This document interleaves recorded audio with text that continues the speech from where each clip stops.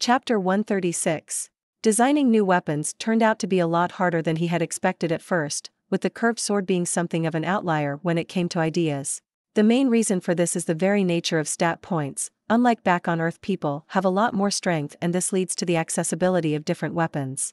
As he unloaded all of the ore from the carts, he found himself comparing the designs he thought up more with the games he played than any history lesson he learned. The simple truth being that adding a lot of steel to a weapon here wouldn't make it unbalanced or too heavy to lift like it was back in his old world.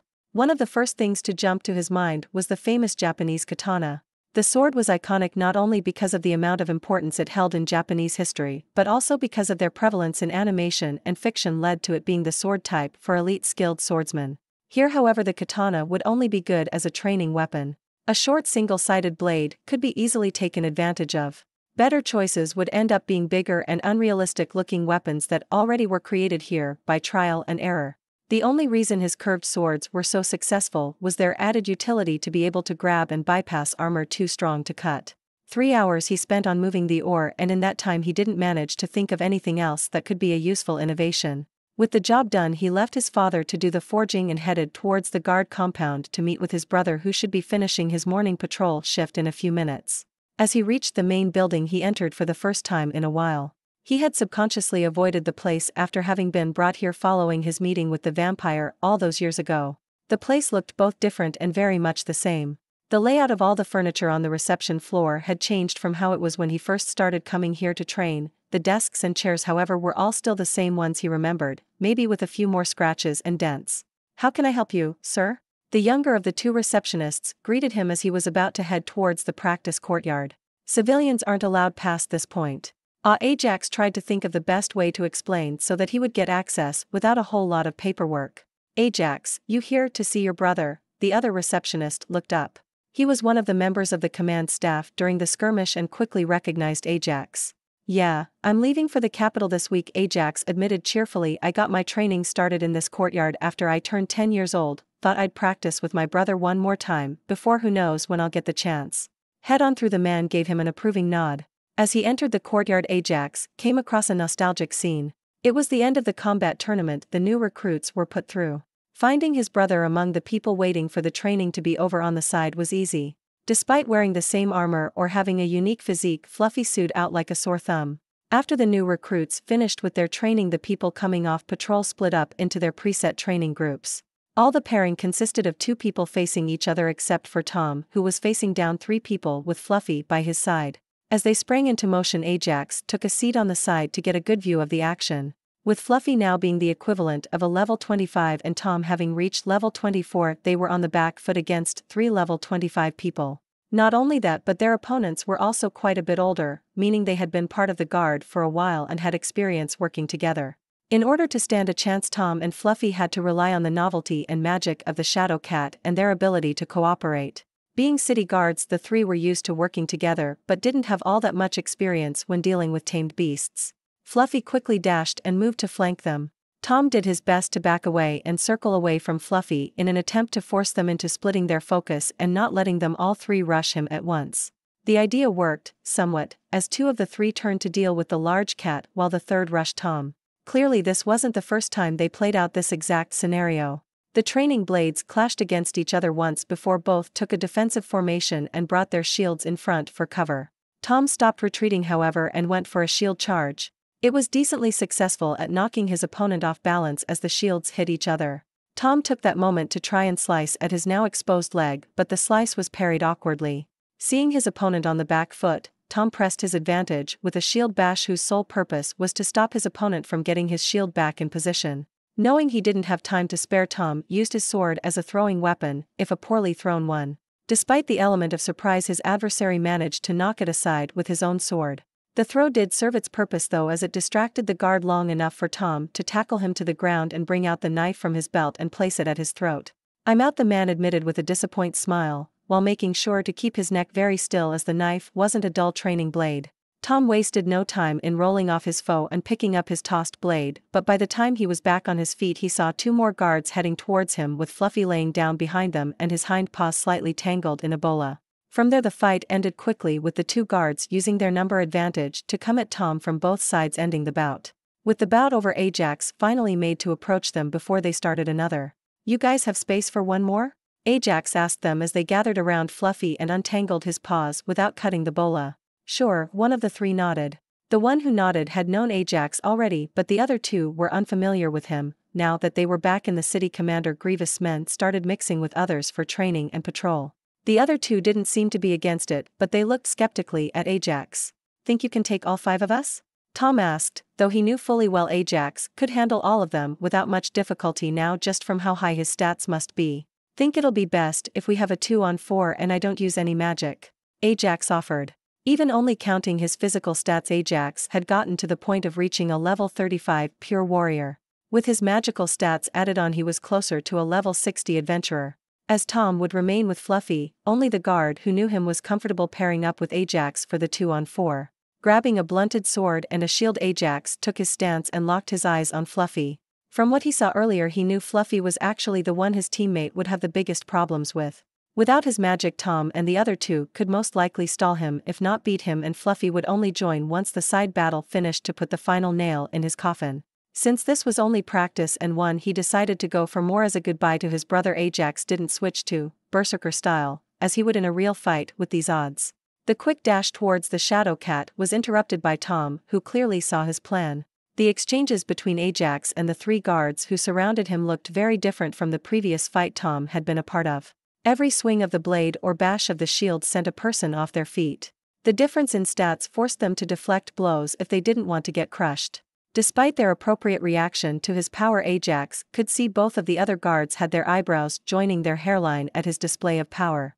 The fight didn't take all that long. Ajax had learned how to use his deception skill to increase how believable his fakes looked. It was also something that Tom, being the most inexperienced of them, had no practice against. By the time Fluffy won the side fight, Ajax had taken 2 of them out of the fight at the cost of his shield arm and was in the process of overwhelming the third. "You've grown quite a lot from the runt who used to get his ass kicked in this very courtyard not too long ago," a voice came from behind Ajax after spar ended. Ajax was a little surprised. Being in a training courtyard, he wasn't quite as careful about people approaching, yet someone had gotten within striking distance of him and he hadn't noticed. All 3 of the guards, Tom and even Fluffy in her own way, threw a salute towards the person now standing behind Ajax. "Why don't you and I have a round?" Commander Grievous suggested with a friendly yet slightly mischievous smile. Chapter 137. Grievous POV. I looked down upon the courtyard, a habit I picked up back when I first joined the army. The only difference was that back then I was looking and trying to learn, and now I'm inspecting how my own people advance and what help they need that I can get for them. One of the first things I picked up in the army was that so long as you are a little picky, people who come from small villages to join the guard are the easiest to build loyalty with. Even now, if my old sergeant was to ask me for something, there are few things I would refuse. My gaze was locked onto a sparring match for the last few moments. Just from a glance it would look highly mismatched, but I knew better. Ever since the small skirmish expedition took place, I had kept an ear out for the young kid and what else he could get done. As the fight began, a lot of the information I had was being both confirmed and missing. He was clearly very high level for his age, something that would serve him well, as the sooner you start stacking that vitality, the earlier the aging process is slowed. His level, however, is the only thing that somewhat matches the information I have. I would place him somewhere in the low 30s range for a balanced warrior build, maybe a bit focused on vitality. The information, however, classified him as a hybrid fighter. Is he just building his magical stats through sheer practice and looking to keep progressing with free points for as long as he can? He would easily be at 50 across the board if that was the case, yet I can't feel any magic from him. The fight draws to an end much closer than I would have thought, though his team did when his partner was taken out and he would be left with some massive injuries. I decided that was enough spectating and I should take a look for myself at what he can do and jump down. "You've grown quite a lot from the runt who used to get his ass kicked in this very courtyard not too long ago," I say once I land silently behind him, enjoying the way he twitches in surprise. All the guards present give me a salute, but I remain focused on the adventurer who is said to have been to the 2nd floor of the dungeon repeatedly. "Why don't you and I have a round?" I offer. Sure, he agrees after a few seconds of indecision and a look towards his brother. As the rest of the people back up to give us some space, we square off against each other. I feel my skill, vigilant, let me know that he just used judge threat on me. Sadly, despite it being a rare skill, it doesn't provide any protection against identifying skills. All it does is let me know who it is and what skill they are using on me. My interest is piqued, however, when I feel spot weakness. Not letting overconfidence get to my head, I use my own judge threat on him in return and am surprised to feel that he poses a large danger to me. I used the same skill on him a few months back when he joined our unit and he was barely a slight threat. Ready? One of the guards on the side asks, deciding to referee the spar. Ready, he says as I start feeling some mana start to gather around him with detect mana. I simply nod and wait for the signal to start. The moment the referee waves his hand, I explode forward, letting charge take me right up to him and swing an overhead blow with my axe. I can see the shock in his eyes as he barely manages to move his head out of the way and lifts his shield to deviate the strike to the opposite direction. As the blow connects, his hand gives way to my superior stats and he rolls away to create some distance. I can't help but feel a little disappointed. He moves the same way he did in the previous match. I thought that maybe there was something he was holding back that let him enter the second floor of the dungeon, but perhaps I should go a bit easier on him. After all, I do have at least 20-something levels on the kid, not to mention the skills that I have polished for more than twice the time he's been alive. As all this is running through my head, the amount of mana I sense suddenly spikes and danger sense alerts me in time to bring up my own shield as slash from his sword comes straight for my neck. His speed is on a whole other level now, moving even faster than I can. Not only that, but I can feel the cold seeping into my arm through the shield where his blow connected. Well, that's rare. I hear myself subconsciously mumble, a mana skill that allows physical enhancement. It's not something unheard of, but definitely one of the things the nobles try to keep to themselves. I don't have time to say any more as I find myself on the back foot for the first time in quite a while. The mana in the surrounding area increases further and he starts pressing me back. His speed and strength are now even higher than my own and it takes all I can do to deflect his onslaught of attacks.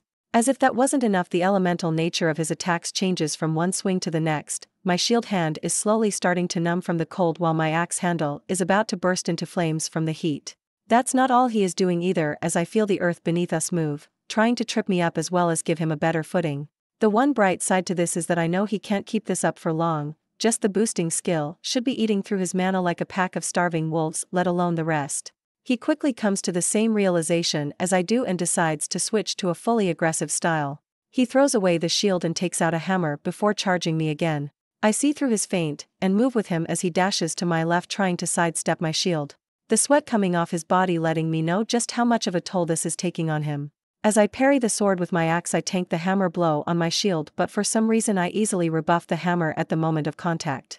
An instant later I feel a sharp pain as the whole arm goes numb. My eyes catch a coating of dark mana that enveloped the hammer fading away. With this strike I know I am in a bad position. I never expected him to push me this hard.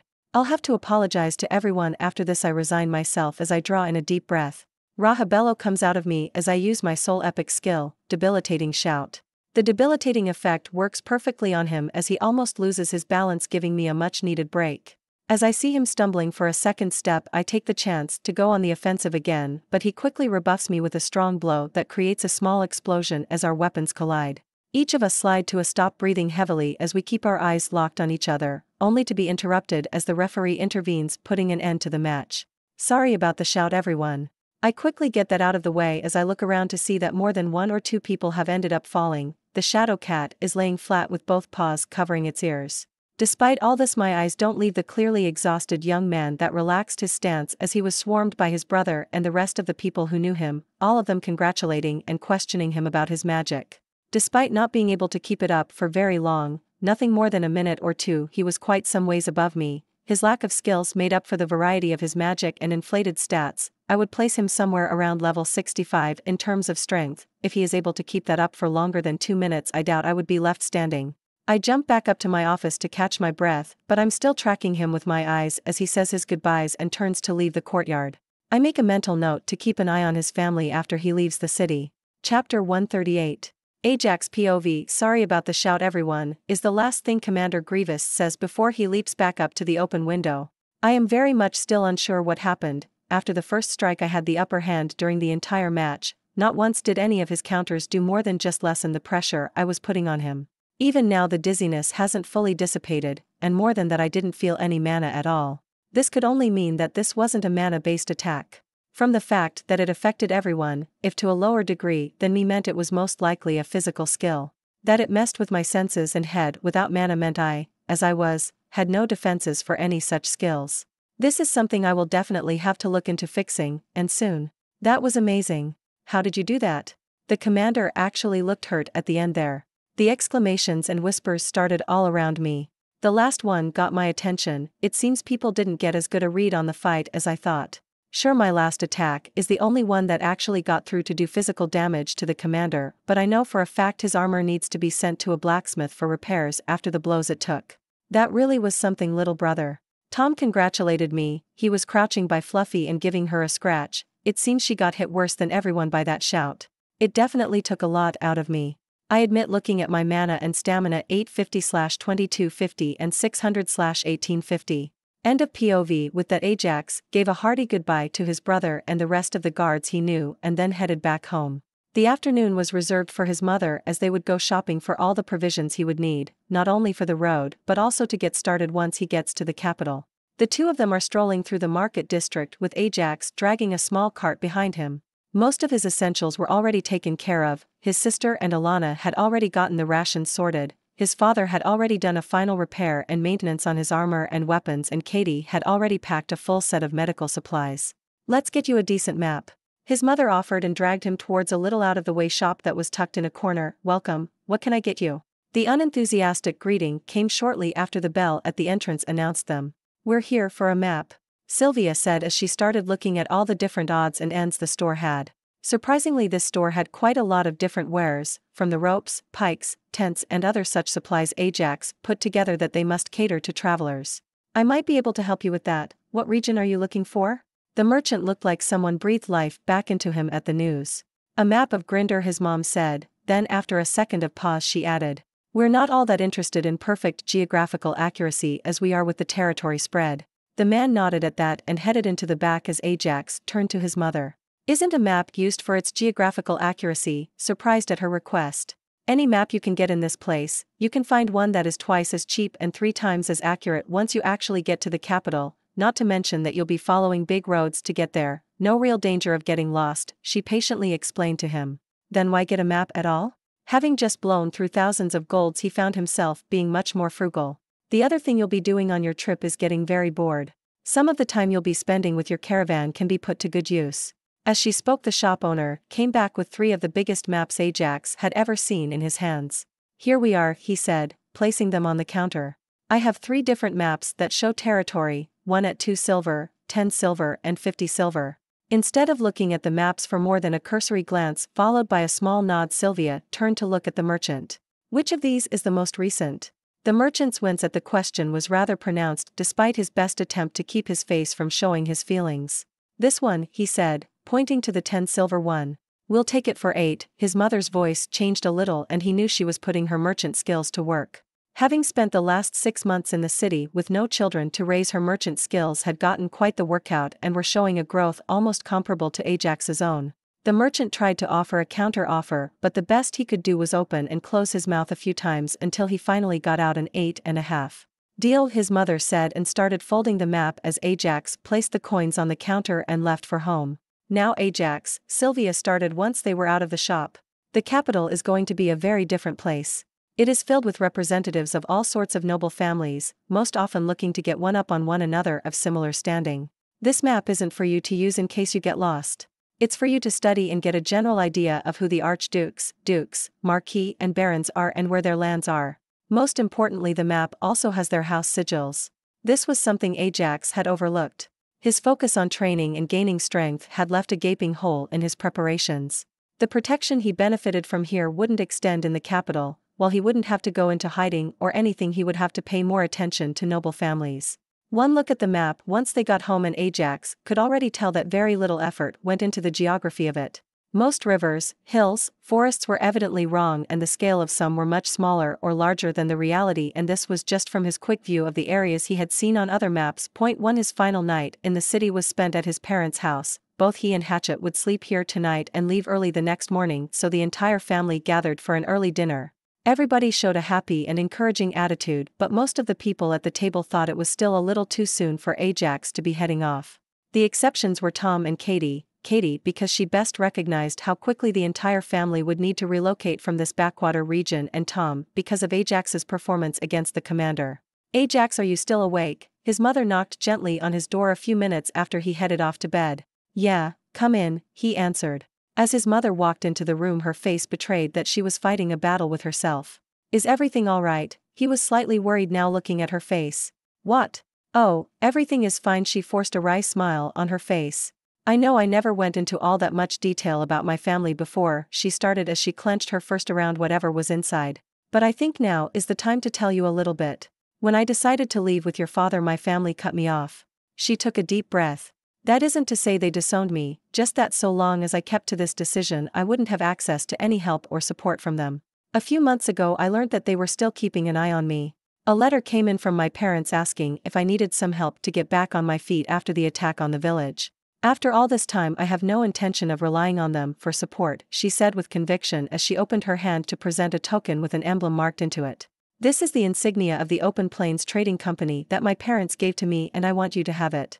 They were just some middle-level merchants back then, but even if that hasn't changed you'll still be able to get a better than average price on anything you may need to sell with less questions asked about how someone of your level managed to delve that deep into the dungeon. Ajax took the offered token but didn't have time to process everything as his mother gave him a hug and left the room. Chapter 139. The following morning Ajax woke up early from one of the most restless nights he had in a while. He still wasn't sure what to do about his grandparents and the connection they represented with the Open Plains Trading Company. In the morning his mother made no more reference to what she said last night and didn't act any differently, but if her bloodshot eyes were any indication she didn't get much sleep last night. The morning passed by in a blur as he said a quick final goodbye to everyone before he left with Hatchet while pulling a small cart filled with all their luggage. Both him and Hatchet walked in a comfortable silence, neither feeling the need to make awkward conversation after their years as teacher and student. Ajax, you made it. Bobby greeted him as they arrived at the caravan. Who's the old man? Ajax and the collectors had made travel plans together even after they went their separate ways after their final dungeon run. As of now Ajax was a solo adventurer and no longer registered as a member of the collectors with the guild. This is Hatchet, Ajax said as he started loading their packs. He was my teacher back in the village. Ajax didn't want to say any more. He knew that Hatchet was fairly convinced his friend in the capital would help him regrow his lost arm, but it wasn't for him to share. Bobby, nice to meet you, the big man said, offering his hand. You did a hell of a job with Ajax here. Nice to meet you. Hatchet responded. Hey, I'm not paying for you to stand around and talk, get everything put away and we can get moving, a short rotund man shouted at them. This was the biggest difference between Ajax and the collectors right now. When Ajax and Hatchet got their passage on the caravan by simply being adventurers, the collectors took a job to offer them protection for the journey. Ajax didn't know why they would bother with a job that would pay so little. Considering that almost all adventurers were given free passage with any caravan for one simple fact, that they would provide protection if they were attacked, not out of any duty but because the attackers would not ignore them. How come you took the job defending them? Ajax asked Nelly once they finished loading everything and the caravan got moving. Tristan, she said, pointing to a young man that resembled her. He doesn't have many missions completed with the guild, and no protection ones at all. This one will be good for his record now that we are moving. Ajax frowned a little at the news. He hadn't thought about that when he made his travel plans. After all, while he did have quite a number of missions completed with the collectors, all of them were dungeon-related. You don't have to worry about that, kid. Hatchet said he was one of the few people who still referred to Ajax as kid. You're not a healer, so your mission escorting people through the dungeon's second floor is so much more impressive that doing another mission like this won't matter. He's right, Nelly nodded. Especially if you are willing to advertise that you can do some healing on the side. Despite having whispered the last part, Hatchet was a former scout and his perception was high enough to have heard it. He was mildly surprised at the news. He knew it would be a possibility considering that Kate was a healer and Ajax had access to his mana, but he didn't expect he picked up enough to be useful in just a few months. At least not with how often he went to the dungeon. The first few days of the trip weren't that bad. The reason why Ajax chose this caravan specifically was that it was one that moved at a higher speed. A normal caravan would make the trip from Lessis to the capital in a little over 2 months, whereas they would do it in 3 weeks. The boredom was, however, starting to get to him. For the first few days he talked a little with Tristan. Despite the man being close to 30 years old, he was quite a bit younger than everyone else in the collectors and he was just starting out as an adventurer, so he had quite a bit in common with Ajax. Tristan was very excited after his first dungeon run despite having contributed little. As a healer he was mostly there in case things went bad. Jones was the other person who spent quite a bit more than usual talking to Ajax. More than anyone else on the team, besides maybe Nelly, he had watched Ajax's growth over the last few months. He was sure that he had outgrown their team, if only just, and was looking to keep a good relationship with a future powerhouse. Unlike Enlessis, the capital had a wide enough range in the power of adventurers that delegating missions was very widespread. Certain jobs would have tasks that didn't require a person of the level contracted to handle, and they would have weaker teams do them for a cut. Jones was hoping to have the Collectors become one of Ajax's go-to teams in a few years. Having run out of topics to talk about and with his mana sitting at a little under half after finishing his mana training, Ajax finally decided to study the map his mother got him. It would be a long journey and he had been planning to leave learning about the nobility boundary lines for later, but he had nothing better to do. As he spread open the map and took a closer look at the capital, a few things stood out to him. First, all the major roads and quite a bit around them were the property of the royal family.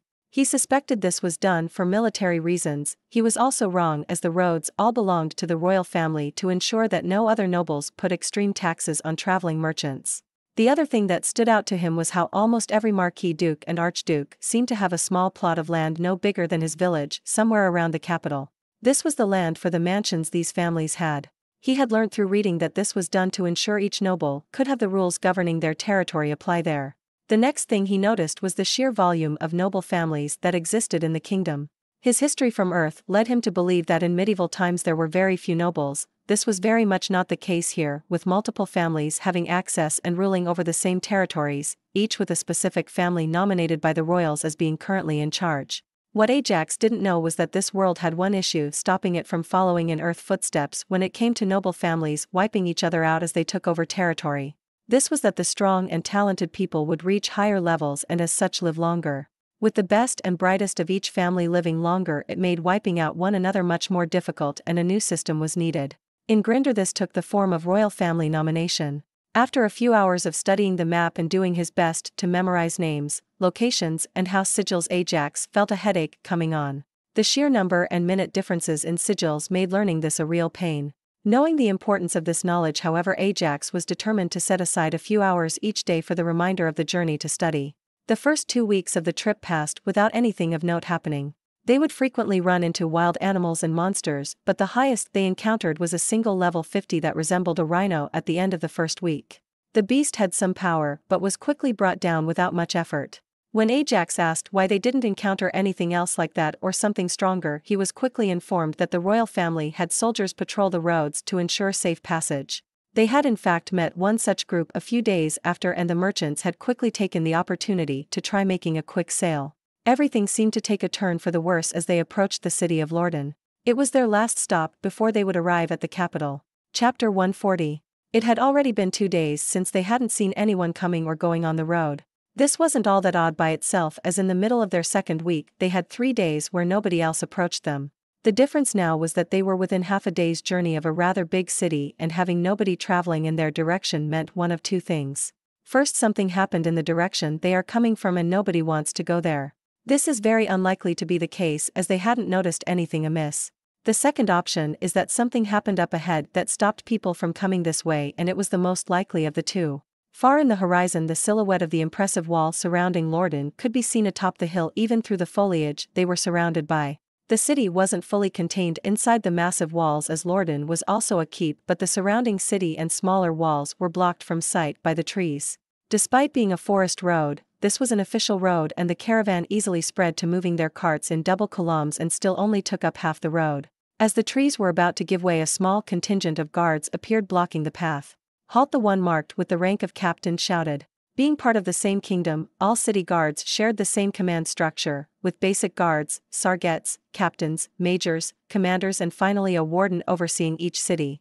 It was odd to see a captain leading only 2 squads outside the gates of the city. Not only that, but the state of their armor left quite a bit to be desired. "Start getting your armor on," Hatchet whispered to him. As the cart they both traveled on was towards the end of the caravan, they were out of sight, and Ajax started tightening the straps of his gear without questioning Hatchet. "What is going on?" he whispered back after he was fully equipped and had both his hammer and axe ready. His sword would be the least effective against the heavy armor of the group stopping them, so he went with the other weapons. "Something isn't right," Hatchet answered. "They have too few men for a captain to be present. Not only that, but their gear is a little uncared for them to be guards." As Ajax was getting ready and discussed things with Hatchet, the group blocking their path wasn't sitting still. The leader was talking to the head of the convoy as well as Jones at the front, but the rest of the men started surrounding the caravan. "Be careful and stand ready," one of the caravan guards who wasn't part of the collectors called out from behind Ajax. The shout put everyone on edge as weapons were pulled out of their sheaths and combat stances were taken while most of the merchants huddled towards the middle. Ajax wanted to pull out his bow but wasn't comfortable leaving Hatchet to fend for himself with just one arm, so he put himself between him and the closest surrounding guard with axe and hammer in hand. The guards also drew their weapons at the shout, but surprisingly they backed away slightly instead of swarming them with the element of surprise.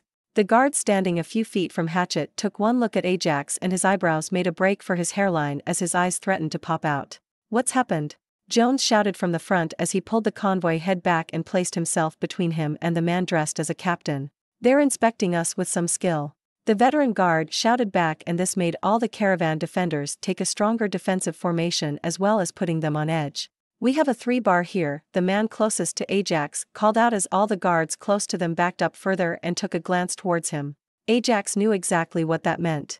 It was code for someone that needed to be handled by a captain. He knew this because his brother was part of the guards and he taught him most of the codes while he lived with him. But this begged the question, if they really were guards, what were they doing? "Everyone stand down." The voice of the captain wasn't loud, but it carried clearly all the way from the front to the back of the caravan. Doubtless a skill was involved. "I am Captain Dorian Grasswealth from the city of Lorden. We mean no harm to anyone and are here only to ensure that the caravan stops at the gates of Lorden." With that statement he unstrapped the sword from his side and handed it off to one of the guards near him, before approaching Jones and the head of the convoy once more with his hands slightly raised in a placating gesture. Ajax took this time to quickly start firing off, judge threat, at the surrounding guards. Most of them came back as a low threat. Ajax judged them to be somewhere in the low 40s, the one exception was the man marked as a sergeant whom he judged to be in the low 50s. The sergeant also frowned and locked eyes with Ajax a moment after he used his skill on him, letting Ajax know that his actions were noticed.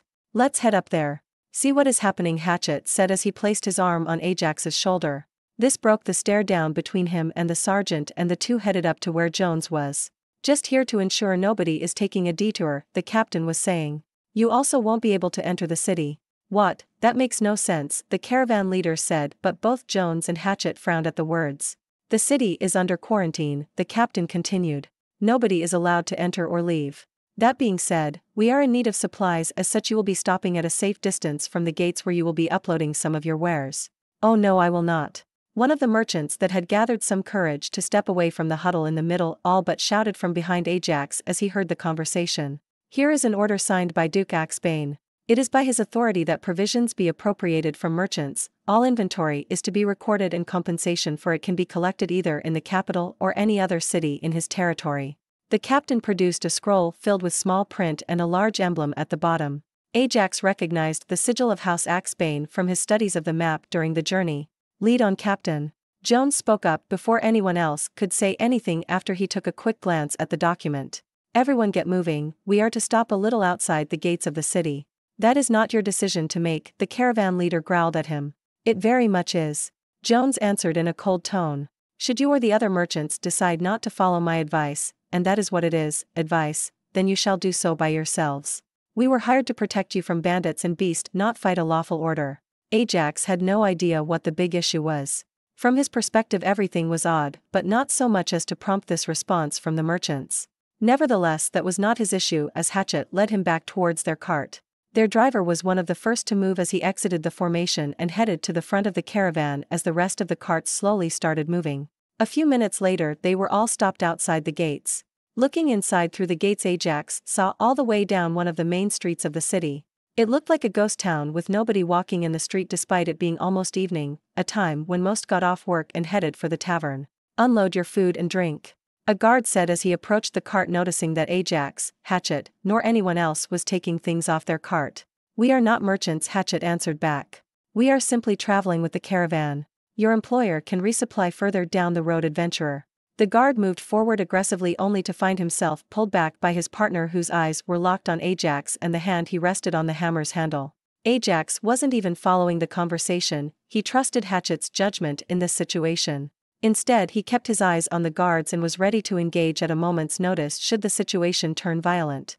Chapter 141. The situation was tense, yet both sides were somewhat mirroring each other. Ajax and the less experienced of the two guards were both on the edge of turning the situation physical, the tense atmosphere getting to them a little. The more experienced guard and Hatchet were determined to talk it out peacefully. The differences came from who was doing the talking for each side, and the power they had. The experienced guard's eyes had not left Ajax, despite paying close attention to the conversation. "We aren't here as hired guards," Hatchet calmly stated, though he couldn't hide the smile that crept on his face at the wary look the guard was giving his student. "We are here as passengers, these are our provisions, and the order your captain read only appropriate goods from merchants." Hatchet had also pulled out the 2 tickets from one of the bags and extended them to the guards. Both tickets were rather odd as they stated a charge of 0 coins paid to gain them. "Both of these say you are traveling for free," the guard accused. "Where did this caravan start?" his partner cut him off, though more guards started closing in on their position. "We started in Lessis," Hatchet answered as he awkwardly twisted the tickets in his hands to point where the name was written. "And you expect us to believe they let you come along free of charge?" he asked, though in a much calmer tone than the first guard whose face was getting red. A common practice for strong adventurers, at least out in the backwaters. The captain's voice sounded from behind 2 of the other guards who closed in on the commotion and parted once they heard his voice. "What is the problem here?" "They are refusing to unload the supplies, sir," the guard answered. "As I was telling your subordinates, as we are not merchants, the order does not compel us to give any of our supplies," Hatchet stated. The captain barely gave Hatchet a second look before he took a glance inside the cart. This was also the most likely reason why the guards weren't just letting this go. Inside the cart, Hatchet and Ajax had enough provisions to last the entire caravan a week, if not more. He had argued the need for such preparations, but his mother and sister would hear none of it. "So you claim you brought all this food for the 2 of you?" Even the captain raised an eyebrow at the statement. He would have been more aggressive had it not been for his truth-sensing skill indicating no deception. "How do you explain that?" Hatchet's grin turned a little teasing, and without saying anything he just turned to Ajax and nodded at him. "This is my first time heading on such a long trip." Ajax rambled on with some embarrassment. "My mother and sister are both merchants by trade, they saw to it that we were fully stocked when we left." The captain was now in an awkward position.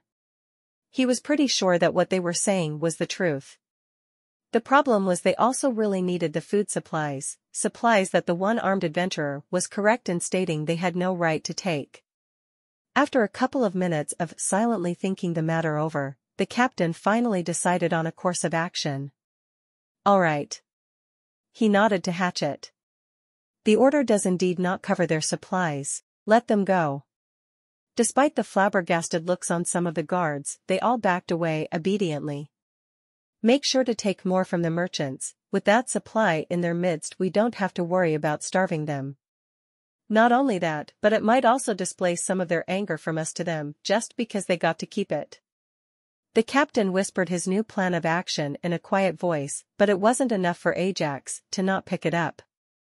He frowned and was about to say something about the shady practice, but Hatchet motioned to him to let it go. "But why?" he asked. "The food is most likely not for the city," Hatchet explained. "We haven't heard anything about this situation. This means that it has been going on for at most a month. That is not enough to even get close to emptying the food stores of a city like Lorden. If they still have food, why are they taking it like this?" "Best guess?" Hatchet paused to order his thoughts. "This plague is not natural, most likely it has someone behind it, with skills amplifying it, and a bad actor. It might not be safe for the healthy guards who are needed to keep what remains of the peace to eat anything from storage." The explanation was not something Ajax expected. His experience from Earth had given him a certain base understanding of plague and disease, but he hadn't thought of how magic could affect that. Unlike on Earth, here skills and magic could be used to enhance the plague, not just cure it. During their discussion, almost all of the remaining supplies the merchants had were taken off the carts and split into 2 piles. One was taken off to the side towards the outside of the city and a small makeshift camp, the other was taken halfway to the city gates before being stacked up neatly and then backed away from. Once the guards had backed away from the second pile, 6 guards approached from the city gate and moved to collect the food. These guards looked better than the ones who had been standing outside. Their armor was polished and neat, yet despite that their faces looked haggard. The quiet tense atmosphere went to hell when one of the new 6 guards broke out in a coughing fit. Contrary to what he had seen the guards always do up until now, when one of their own was in trouble, they all quickly backed away, fear etched on their faces. And that all but confirms my theory. Hatchet said as the soldier slowly got his coughing under control and headed back towards the city without stepping 1 foot closer to the food. "We thank you for your understanding," the captain's voice resounded just like it did when he stopped the caravan. "We wish you safe travels as you move forward towards the capital." The captain had quite a few scrolls he was giving out to each merchant. Ajax assumed that it was a receipt of sorts for the goods they had each given up. He was surprised, however, to see Jones also be given a scroll. With this the caravan got moving again, though everyone was in poor spirits after the whole fiasco. With morale this low and the sun coming down, a decision was made to make a camp instead of pushing through the night. They happened across a good spot with maybe an hour or so of light still left as they started making a fire. "Is it that big a deal that they lost these contracts?" Ajax asked Hatchet as they were getting ready to eat. "Nobody can blame them for not fulfilling them because of what happened, and they technically sold everything. The problem is who they sold it to," Jones said as he and the caravan leader approached Ajax and Hatchet. "You see, the scrolls given indicate what the items were, but there is no set price. That would have to be bartered for whoever the representative they go to collect from is. He will definitely have much stronger skills and would mean a much lower profit. Not only that, but without the item present, certain comments about the quality can be made with no proof backing them, and we can't really walk away from the deal," the caravan leader added on, though it looked more like he was complaining to himself rather than explaining to Ajax. "That's under usual circumstances. With Duke Axbane looking to take over as the new House Steelblade, they are going to be even stingier than usual. Anyway." Jones quickly changed the topic before the caravan leader could go on another rant like the one he had to hear ever since departing from Lorden. "Can we discuss sharing some of your supplies? They took quite a lot more than we expected." As usual, Ajax wasn't about to handle this discussion. Despite some merchant skill that he had, this was all best left to Hatchet while he would observe and learn. Hatchet didn't have a chance to answer, however, before Donnie approached Jones. "Boss, we got a group approaching, at least 20, maybe more," he reported. Most of them were the mark of the Healing Union, but the one in the front bears the sigil of House Axbane. "Looks like we have to deal with that first," Jones sighed as his hand went to the scroll he was given, and he started leading the caravan leader away from Ajax and Hatchet. Chapter 142. Jones' POV. Hearing there was a group approaching made me freeze for an instant. There are a couple ways that this could go bad for us. The most obvious is that this is a group of bandits. Despite the most likely violent outcome, this is then one I would prefer to go with right now, since it is one we are likely to win. Anyone over level 40 with a few combat skills has no reason to turn to banditry this close to the capital. The second situation was that this was a fellow merchant caravan. This would be the worst situation for us, as we could be tangentially blamed if they turned around to avoid the same supply seizure we just went through. Most of them were the mark of the Healing Union, but the one in the front bears the sigil of House Axbane. Donnie finished his report and I breathed a sigh of relief. Right now, I was patting myself on the back for my earlier decision of not interfering with the previous guards. Had I decided to stand up to them and refuse to hand over the goods, this following meeting could have turned into our execution. As for whether we could stand up to them, I would say it wouldn't have been a problem. They weren't in great shape to fight like we were, and their levels were mostly in the low 40s. A year ago, I wouldn't have been so cavalier about the situation, but in the last half a year our mentality and approach to diving changed ever so slightly.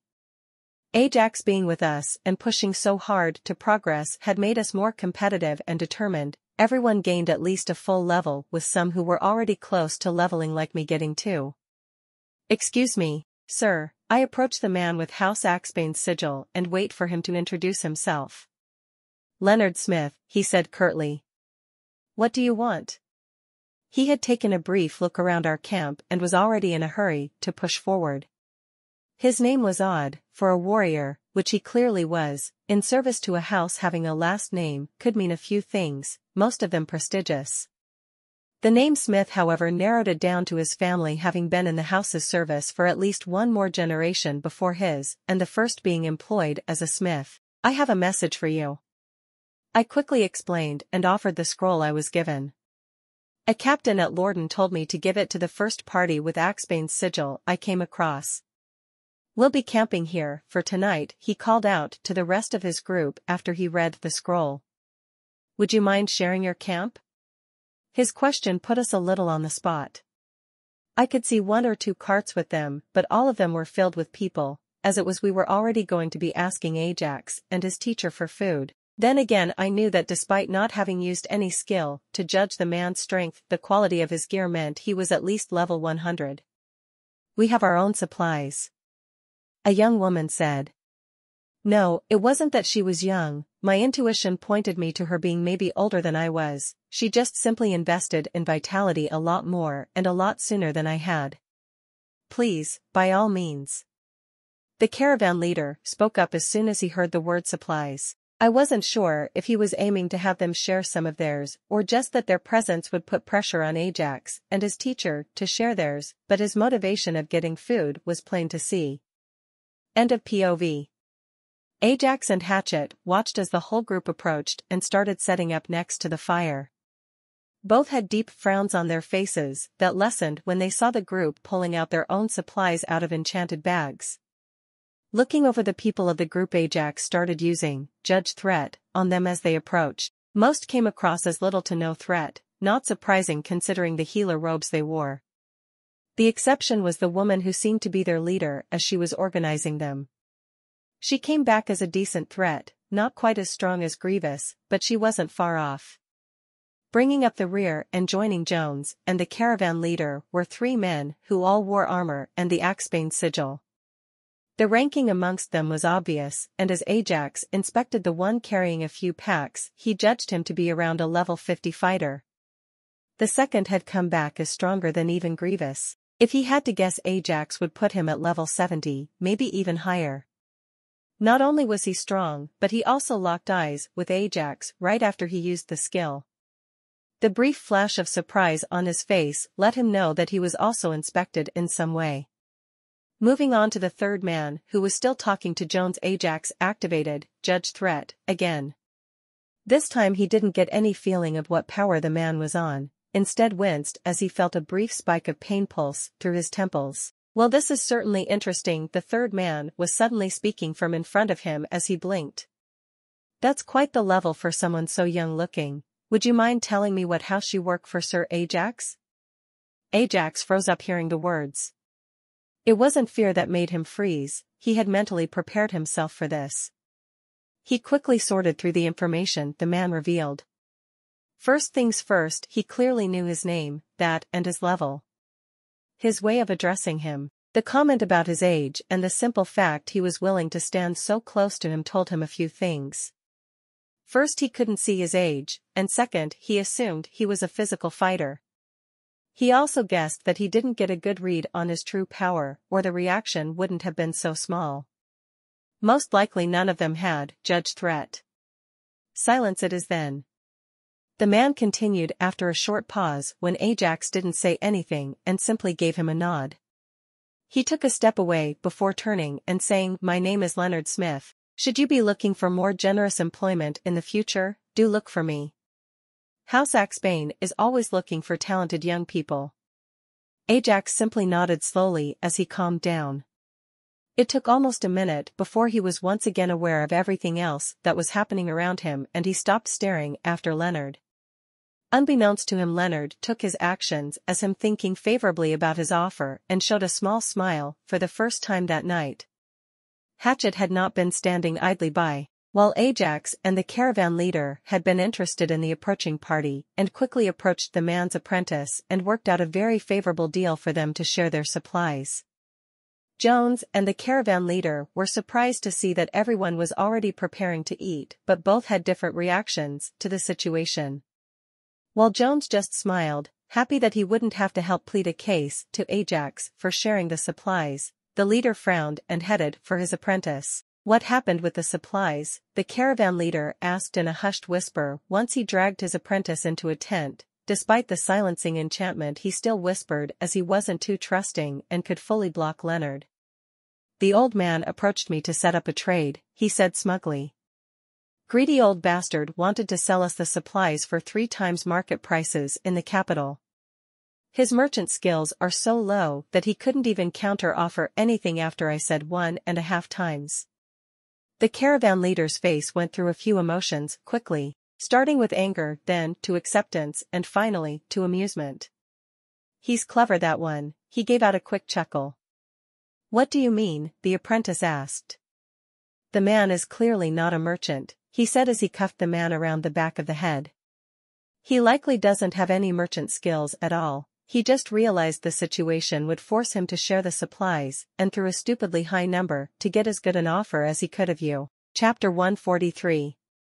With hatchets having solved the food issues for the caravan until they reached the capital, there seemed to be no animosity towards Ajax and him from anyone except the apprentice merchant that got fooled. "Do you know what type of plague it is? Considering the makeup of your team and the precautions taken in the city, I assume it is helped along or even created by somebody." Hatchet broke the silence after he finished his portion. "The plague itself is not that dangerous," the lead healer says after getting a nod from Leonard. "Besides some mild respiratory infection and some exotic ways of spreading besides the mundane ones. Their combination actually makes stopping its spread quite difficult inside cities." "A whole city went into quarantine because of something like the cold that spreads easier?" Ajax's mouth got the words out before the brain could filter them. "You seem to have some knowledge." "No, the main side effect of the plague is what makes it so dangerous. It makes it so that stamina is no longer consumed by the infected. Instead, a person's vitality is very slowly used." Despite her warm tone, the words sent a shiver through everyone. Vitality was the only dump stat possible out of the 8. Putting all your points into vitality was, though stupid from a level of strength perspective, not going to cause side effects like the others, tearing the body apart without a more spread-out investment. The loss of vitality like that would mean loss of levels and lifespan. Ajax was no longer surprised that he hadn't seen anyone moving in the city. They were all tucked away in bed if they knew what was good for them. "Those methods of transmission you mentioned, could you perhaps share what they are?" the caravan leader asked with a shaky voice. "I would also be interested in hiring your services before we go our separate ways tomorrow." "You've no need to worry, none of you are infected," the healer said. "Had even one of you been infected, I would have felt the magic of the disease spread through the air around before we arrived. As for the method of transmission, the mundane was airborne. The magical one is in fact based on sound. Anyone who hears an infected cough, without then looking at him, would also be infected," she offered. This is where Ajax felt completely out of his depth. A disease that spreads through sound. That was something else, even with the limitation of anyone that actually sees the source of the sound not getting infected. All it would take is one person coughing in the night from his bed and everyone in the building near him would become infected. "I think it best I turn in for the night, so I am ready to leave in the morning," Ajax said as he mechanically stood up. What kind of skill or magic would allow someone to give a disease this kind of effect was what occupied his mind now. "Good luck, I hope you catch him quick," he threw out offhandedly as he made his way towards the cart. "Sir Leonard Smith doesn't need to rely on luck," the young soldier piped in. "We already know the ident dash." "Enough," Leonard interrupted the man. The person's identity was a sensitive subject and one that shouldn't be broached in public. The young soldier realized his mistake as he bowed and apologized profusely. Deep down he was disappointed in himself. Many times Leonard had told him to get control of his temper and yet again he had lost it, all because of a somewhat talented commoner refusing Leonard's offer of employment. The confused looks on everyone's faces let Leonard decide that clearing out the witnesses wasn't required. It was here that Leonard's skills failed him. Both Hatchet and the caravan leader had managed to school their expressions enough as to not give away the fact that they understood what was happening. Whoever the perpetrator was, Hatchet knew that he belonged to a high-up noble family, at least a highly influential marquis if not a ducal house. This was something he would have to look into discreetly once he made it to the capital. He knew his skills were not going to be enough for this, so he would need to ask Luna. A heavy weight pressed upon his heart as he realized the first time he would see his old teammate and friend he would be showing up with 2 requests. Hatchet didn't know he was in fact wrong. His fear was that the perpetrator was the final living heir of a house and would be spared to preserve the house. This wasn't the case. Yes, the perpetrator was in fact the oldest heir to a powerful marquis family, but he wasn't the sole heir. The reason for the secrecy was to preserve the reputation of the marquis family. The rest of the night was spent in silence apart from the few times the caravan leader asked the healers if they were sure nobody was infected. Despite their answer being negative, he still drank a potion. The following morning, the 2 groups split up without much fanfare. The healers and the Duke's men had their mission and the caravan continued on towards the capital. They made good time, knowing there wasn't any deal to be made at any of the villages in between them and the capital. The caravan was ready to simply go around them in hopes of saving time, but alas it was not to be. "Ho there travelers," an old voice shouted towards the caravan. As the caravan slowly came to a stop, they could all see the food market that had been set up in this village. All of the stalls were filled with a minimal amount of unripe vegetables and fruit. The meat still looked the part at least, but it wasn't hard for any of them to figure out what was going on. "You must be hungry after your journey," the old man continued with a fake smile as his eyes twinkled with greed. "We might not have much, but we are prepared to share some with you, for a modest price of course." It was clear that this village as a whole had probably received the same treatment as the Karavas and had most of their reserves taken away for the city. They in turn then turned to selling overpriced substandard food to others who had suffered their fate at a premium. "We are very thankful for your kind hospitality," the caravan leader called back without moving to get out of the caravan. "Sadly we are in a hurry if we are to make it to the capital in 5 days, so we won't be stopping at any of the villages in between here and there." The headman looked like he had taken a big bite from one of the unripe lemons sitting on the stand behind him as he watched the richest caravan he had seen since they were pillaged take off without waiting to buy anything. The caravan leader however was grinning like the cat that got the cream. There was no way he would be swindled by 2 people in 2 days, he thought to himself as the village was left behind in the dust. Not to mention that this old man was even greedier than the last one. With that thought he turned around and looked at Hatchet as he was talking with Ajax in their cart. "It seems like our training has left quite a blind spot for you," Hatchet silently lamented. "What do you mean?" Ajax asked, though he had an inkling of what he was referring to. "Despite all our training and preparation in those 5 years, it seems that you are still behind when it comes to common knowledge outside of that backwater barony." He explained the exact thing Ajax was now considering. "I'm sorry to say that I don't have the experience to teach you what is possible with mana. It was written all over your face last night as you finally processed what other talented people could do with mana." "Yes," Ajax agreed. "I spent quite a bit of time last night wondering about magic gear as well as other more niche applications of mana besides elemental magic and healing.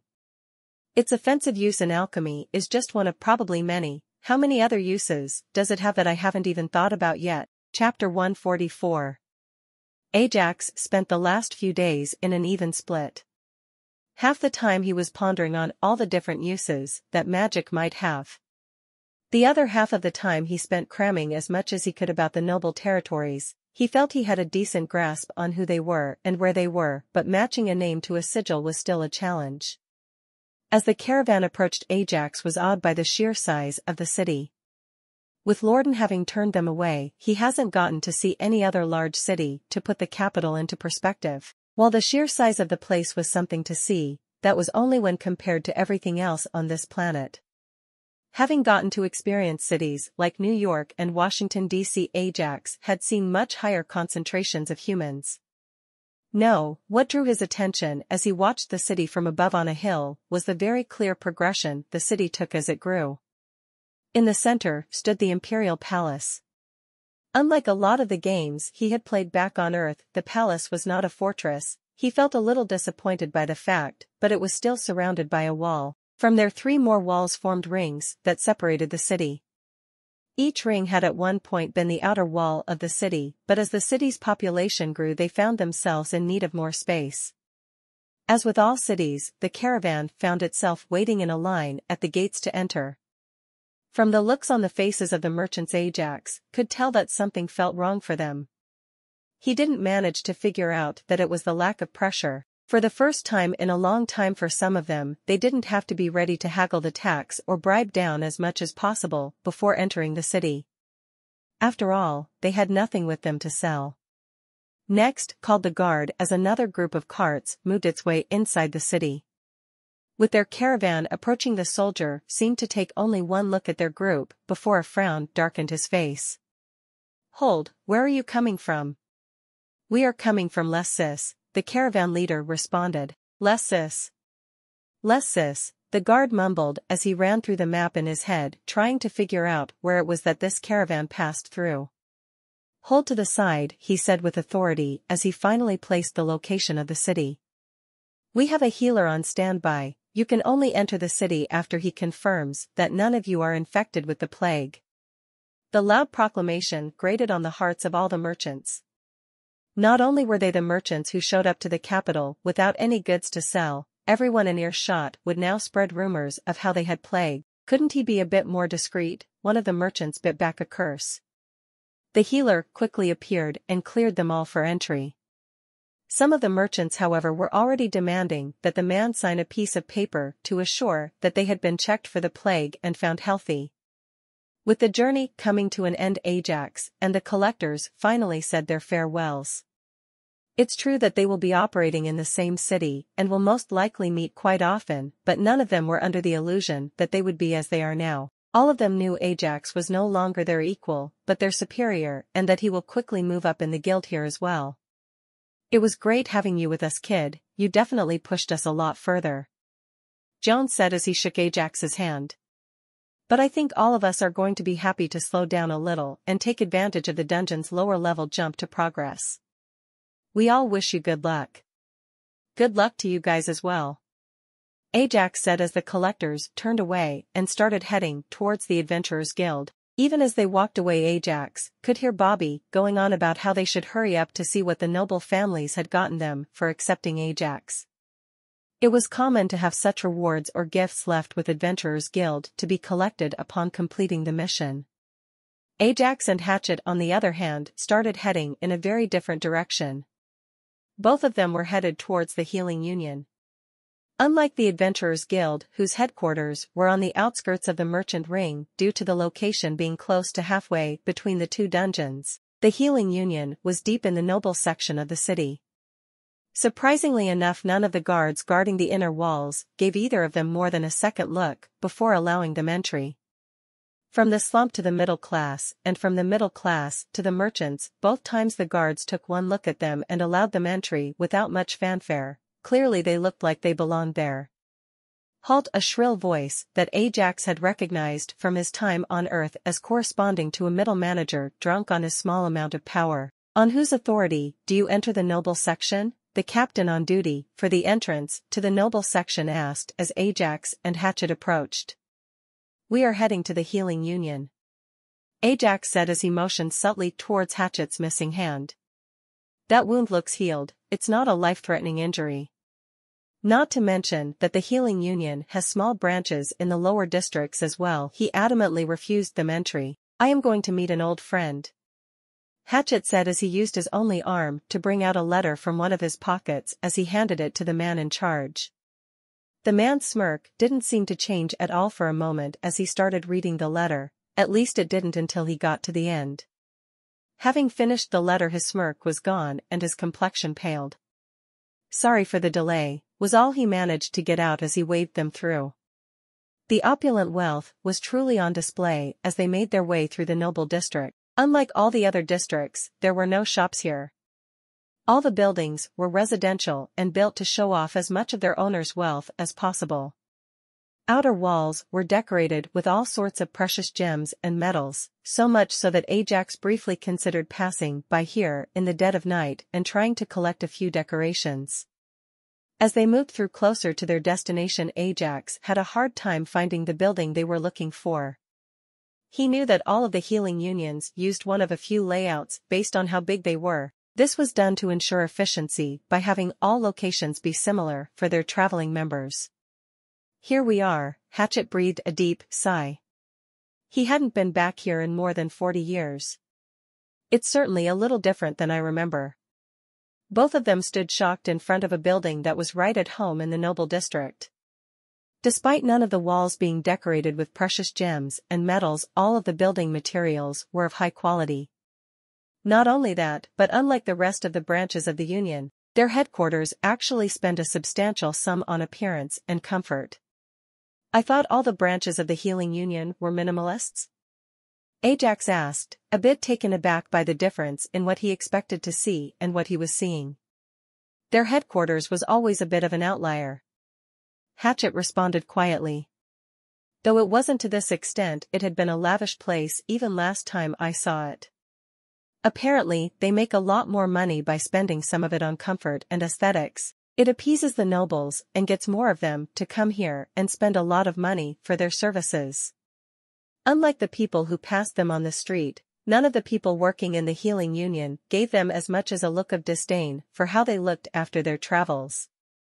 Despite being surrounded by opulent wealth, it seemed that the employees were still the same dedicated kind healers Ajax had come to expect of the Union. How can I help you? The receptionist asked as they reached her desk in the lobby. Are you perhaps looking to get that arm fixed? I'm sorry to say I can't afford the price of having the arm regrown. Hatchet said with a small shake of the head. I am here to see an old friend. He said as he reached for the letter once more. Hatchet, is that you? A commanding but beautiful voice resounded throughout the lobby. As Ajax turned towards the source, he found himself looking at a beautiful woman with silver hair who looked to have been in her mid-30s as she headed straight towards them, with everyone else clearing a path for her. Luna, it's been a while. Hatchet said awkwardly as he turned to face her and scratched the back of his neck. Luna's steps almost faltered as she caught a glimpse of his missing arm. Her voice was just as melodious the second time, but now it carried a promise of violence as she asked, what happened to your arm? Chapter 145. The entire room felt like the temperature dropped severely from the statement. Despite the cold tone and violent presence, Luna had carefully started unwrapping the bandage and examining the stump attached to Hatchet's shoulder. As for Ajax, he was still looking at Luna with shocked eyes. Hatchet had let him know that his friend in the capital would be able to help and that they were both once part of the same team, even if he was a bit older than her back then. The difference between them now was massive. While Hatchet had stagnated at what should have been the start of his career, his teammate had clearly pushed forwards. Which regrowth rooms are ready? Luna asked without taking her eyes off Hatchet. Luna, you don't Hatchet started to protest only to get a light smack to the temple. Hush you. Luna said, sounding annoyed at his interruption. Room 3 is prepared, Guildmaster. The receptionist finally got back to her senses following Luna's outburst and answered her question. The answer, however, had an extensive effect on Ajax. Luna was the Guildmaster of the Healing Union. No wonder Hatchet had seemed so confident in getting his arm healed. He would be confident in being able to pick up a quest at the Adventurers Guild too if he was friends with Guildmaster. As he stood there slack-jawed, Luna started herding Hatchet deeper into the building. Close your mouth and stop standing there like an idiot, Ajax. Hatchet lightly scolded him, but this was all it took for Ajax to get a hold of himself, and he followed after Luna as they entered one of the rooms.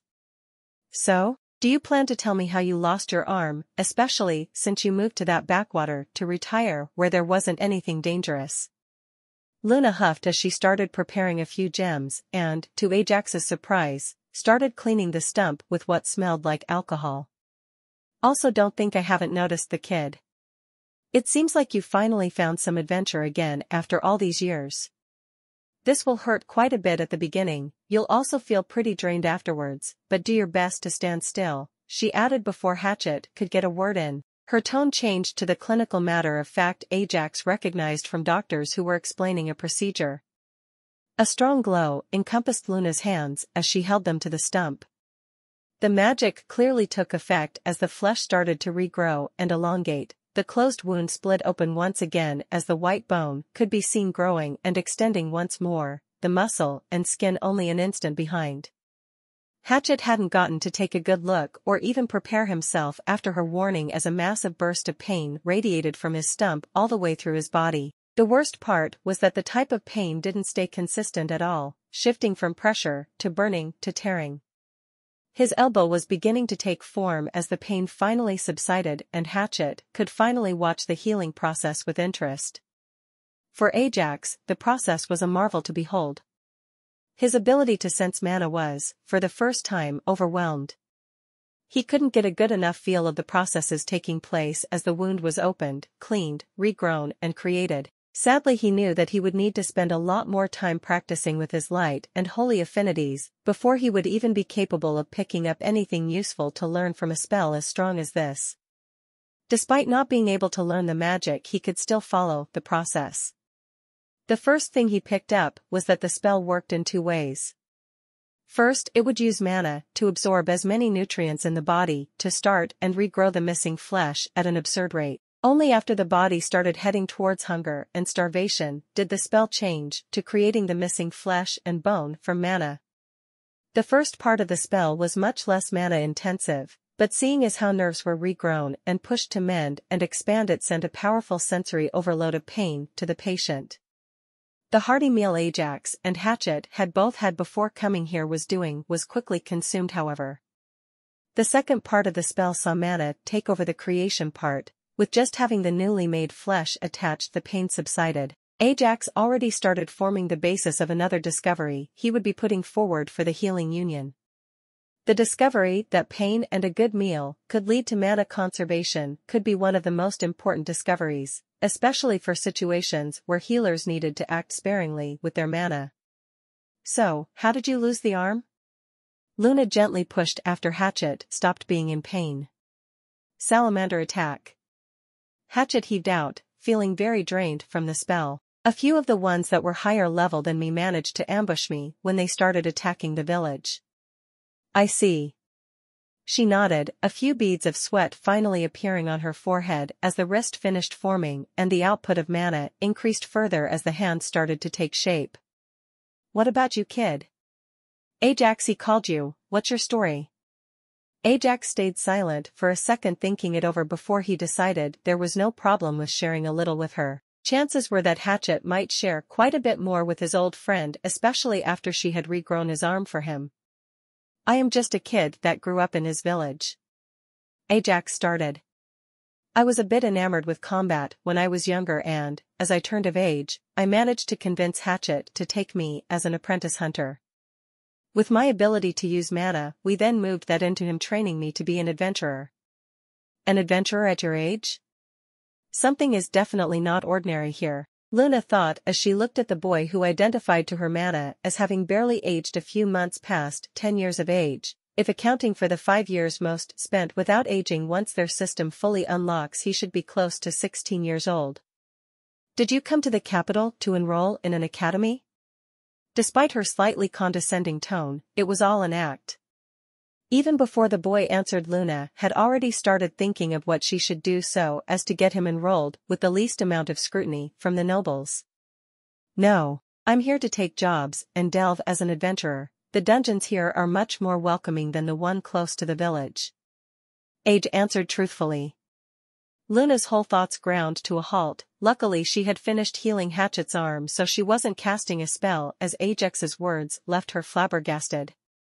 A commoner who not only can use mana but has already been part of the team to clear the first floor of a dungeon was unheard of.